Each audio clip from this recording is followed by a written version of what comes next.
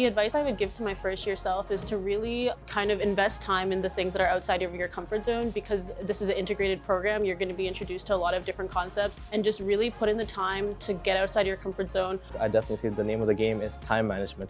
Overall, staying on top of your work to ensure that the entire semester does not end up being a catch-up game and you're on top of your stuff.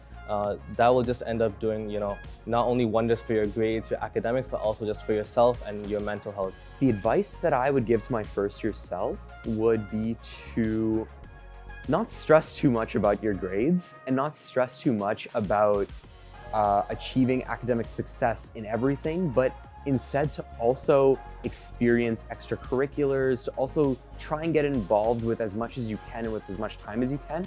Really get to know people and don't just focus on school. I think the advice that I would give to myself is, even when it seems like a lot and the work piles up, just persevering and making sure that keep your eyes on the prize. It is all going to pay off in the end. So my advice to my first year self would be throw the tunnel vision of it away, just because you don't know exactly what's coming. You think you know the courses, you like, oh, I'm going to take this course. Go in thinking you don't know anything and just learn, because you will end up with some cool opportunities, some cool work that you can actually show for at the end of the year.